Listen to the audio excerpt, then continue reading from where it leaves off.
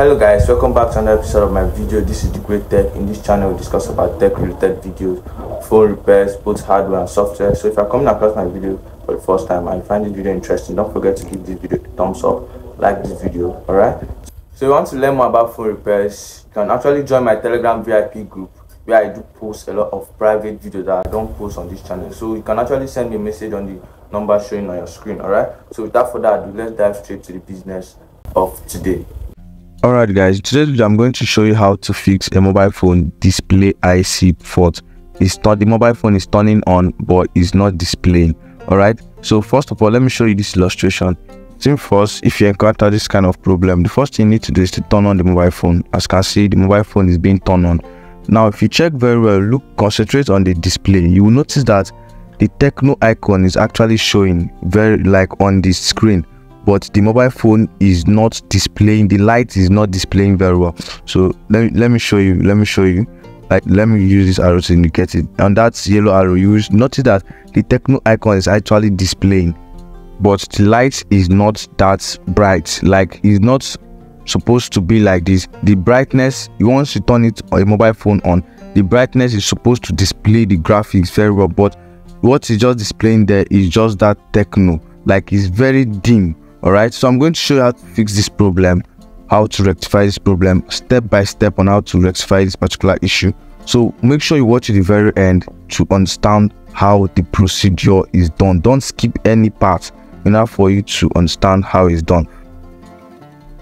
So the first step you want to take as a mobile phone professional engineer is to consult your schematic diagram. Alright, so the schematic diagram will enable you to head straight to know the particular location on the mobile phone PCB, alright, where that display IC is located at, in order for you not to be stressing yourself looking for the display IC. So I'm not going to make a very detailed video about schematic diagram on this video, because I've already made a separate video on that. You can actually contact me on the number showing on your screen, my WhatsApp number. Alright, so to join my Telegram community where you can actually get access to most of those videos. So I'm just going to head straight to where the fault is on the mobile phone. Alright, so I've already consulted my schematic diagram and I knew where the display IC is. Alright, so let's just head straight to where the fault is. So having known where the display IC is with the help of a schematic diagram, the next thing you want to do, you want to dismantle the mobile phone PCB, alright, and then get your multimeter and start to troubleshooting. Alright, to know where the particular fault of the phone not displaying is coming from. So from the schematic diagram, we already know that this particular IC is the light driver IC, which is responsible for bringing lights to the phone, mobile phone display. Alright, so that's mobile phone not, as this mobile phone is not displaying, it should be from this particular driver IC. Either this IC is faulty or the pins are not properly connected. Maybe there is an open circuit. So we are going to use our multimeter to check each and every pin, the terminal of this IC, to see if they are properly connected to the motherboard. Alright, so before using the multimeter, set it at the continuity mode, then check if the multimeter is working by joining the two probe together to see if it produces a beep sound. Alright, so let's join the two multimeter probe together. As you can see, it produces a sound. Alright, so first we are going to check the number 6, which is the V in. Alright, the V in is the positive terminal, where the positive terminal is connected to the light driver IC. Alright, so we are going to use the multimeter to check the continuity if it's actually reading.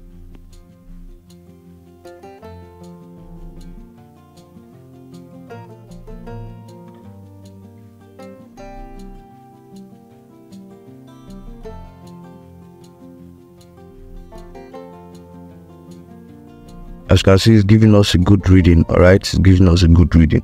That is to say, it's actually connected to the logic board. Alright, so the next terminal I want to check is the terminal 3, which is the GND. Right, the GND stands for ground. That is the negative terminal of the battery. So we'll check if it's connected to the logic board. It's supposed to give us a beep sound.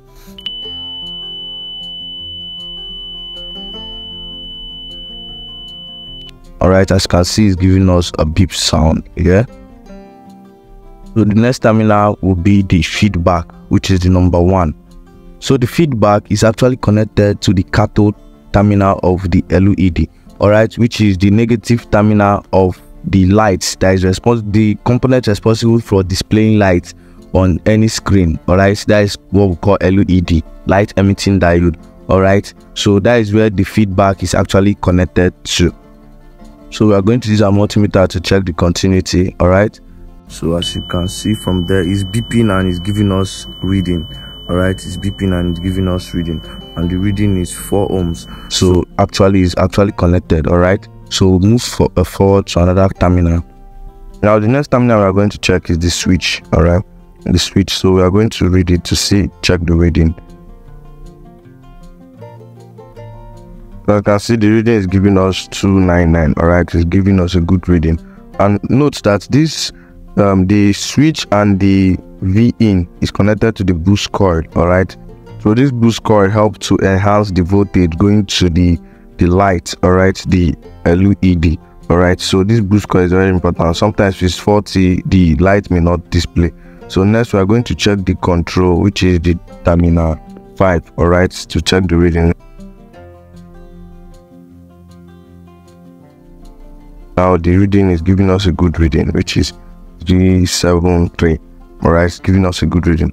So after we have successfully checked and confirm all those connections that are properly connected, the next thing we want to check if the connection is being completed, like if the connection ran completely to the other side of the PCB, all right, which is the back side of the PCB. So guys, before we continue with troubleshooting, all right, as I said earlier, if you want to learn more about mobile phone repairs, you want to master how to use a multimeter, schematic diagram, and other tons of tutorials more sophisticated than this one, more advanced than this one I'm doing, you can actually send me a message on the number showing on your screen, all right, to join my WhatsApp group and my Telegram platform, where I have tons of videos that I don't expose on this channel, all right. So once you are my student, you have full eligible rights to have access to most of those videos, all right. So let's continue what we're doing. So after checking all this stuff and those terminals are connected, the next thing we want to check this V-in, that is the positive terminal, where the positive terminal of the battery is connected to the light driver IC, the backlight IC. So we are going to turn over the other part of the board to check the battery terminal if they are connected, using the setting the multimeter the continuity mode to test it, all right.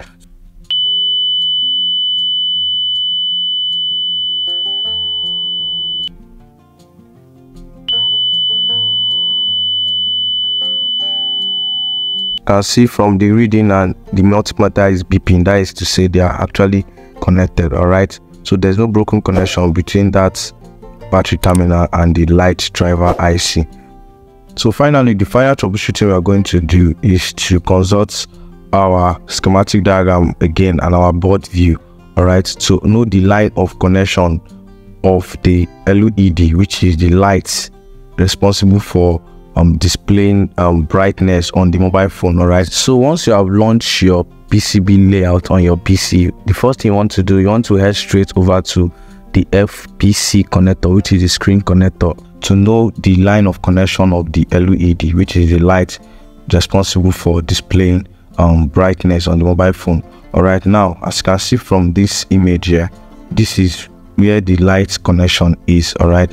If you notice very well on the diagram, you will notice the yellow line is written LCM LEDA, all right. That LEDA means the anode, that is the anode part of the LED, all right, which signifies the positive terminal of the LED. So that is where it's connected. That is that pin on that clip, on that FPC clip, that is where it's being connected to, all right. So why the other one that is showing red, the red one below this particular one, that one is written LCM LEDK, which means LED cathode.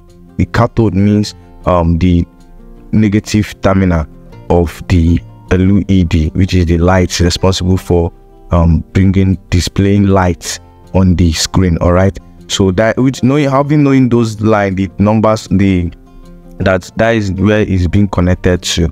Now we are going to trace it to the IC, all right. So now just take note of the yellow and red line. That is what we are tracing. Remember that the yellow is for the anode, while the red is for the cathode.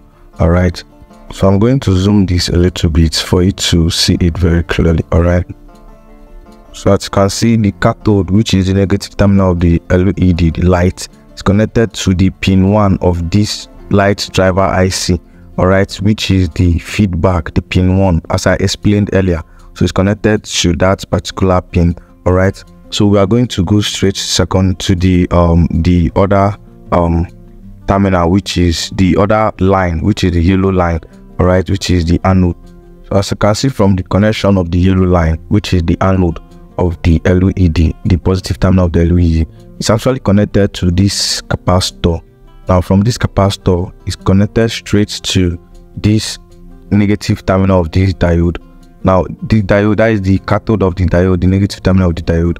Now if you check very well this light driver IC, all right, the switch and the V-in, all right, is connected to, they are connected together, like to this particular boost coil. Then they are now connected to the positive terminal of this diode. Now remember, diode allow current, electric current to flow in one direction. Now the voltage will flow in one direction straight to this capacitor, then back to the yellow line that will deliver the voltage straight to the connector, that is the screen connector. All right, so if there's any broken connection there, it will not work. It will not work. So that is just how the basic is. So now, after knowing how the light is being connected with the help of our schematic diagram and our PCB layout, we need to check if there's an open circuit where there is a broken connection on the logic board. All right, using our multimeter. All right, following the direction of the connection on the schematic diagram. All right, so from schematic diagram, I showed you that these 2 points are the cathode. All right, why this particular point is the anode, which is the positive terminal of the light. All right, so having known that, the next thing we need to do is to check if the anode and the cathode, which is the positive and negative terminal of the light, is connected properly to the logic board. And to do that, we just need to use our multimeter, ground our positive probe, and use the negative probe to check the continuity. All right, so first of all, we'll be checking the cathode to see if it's connected. So as you can see on the multimeter, it's showing red sign, that is beeping, and it's giving us a reading of 5 ohms. All right, which was the initial reading the first time we tested it when we were testing the light driver IC. All right, so that is to say the cathode is actually connected properly to the logic board. So the next terminal I want to check is the positive probe, which is the anode. All right, so we are going to use our negative terminal of our multimeter to place it there. All right, so let's do that. So as you can see, it's not giving us any reading at all. It's not giving us any reading.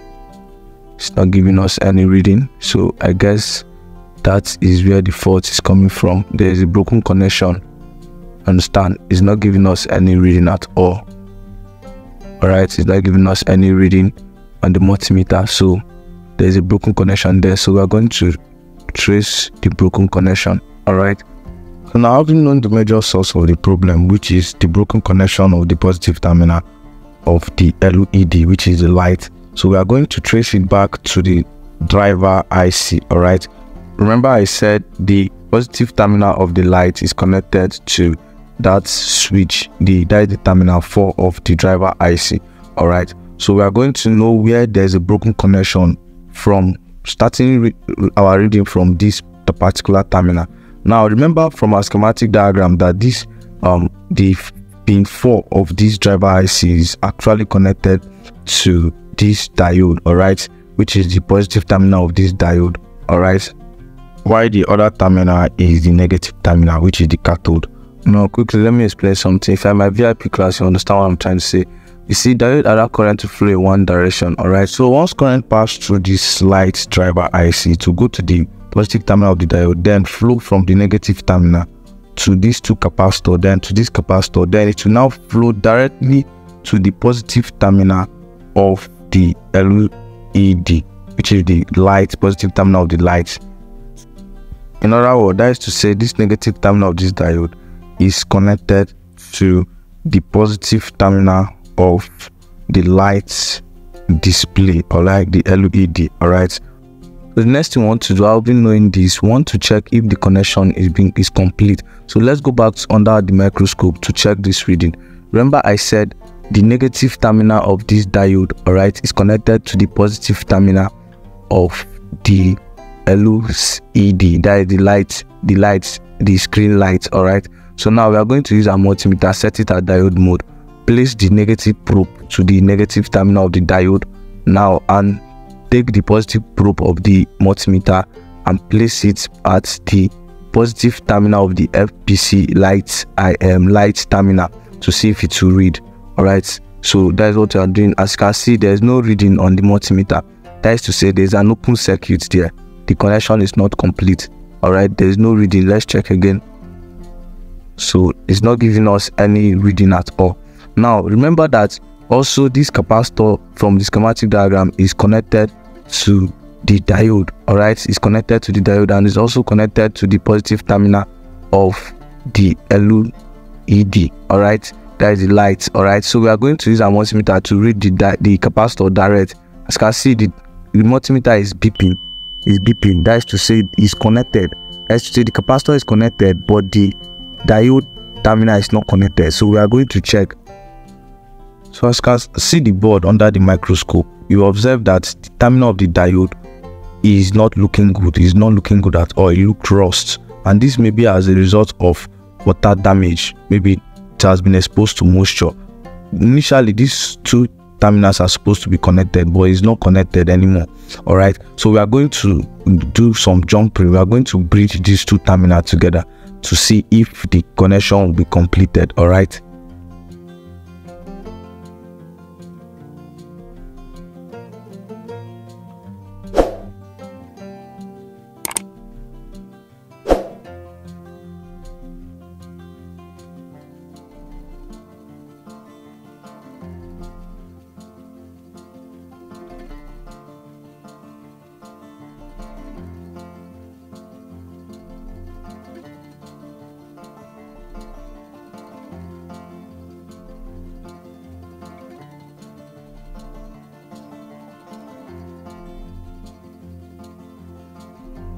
So as you can see, they are now connected. They have been bridged with using the jumper wire. They are now connected. All right, so now let's take it out from the under the microscope and try turning on the mobile phone to see if it will turn on. All right,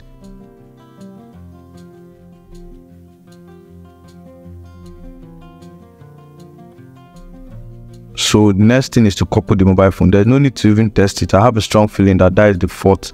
That is where the fault is coming from. All right, so the next thing is to couple the mobile phone, like couple it back, connect your battery and turn it on, see if it will turn on. All right, as you can see, boom, the mobile phone now is working. Is working perfectly. So if this video is helpful, if you find value in this video, don't forget to like this video, drop a comment on the comment section. If you want to learn more about mobile phone repair, you want to learn how to repair like a pro, join my Telegram community, send me a message on the WhatsApp showing your screen.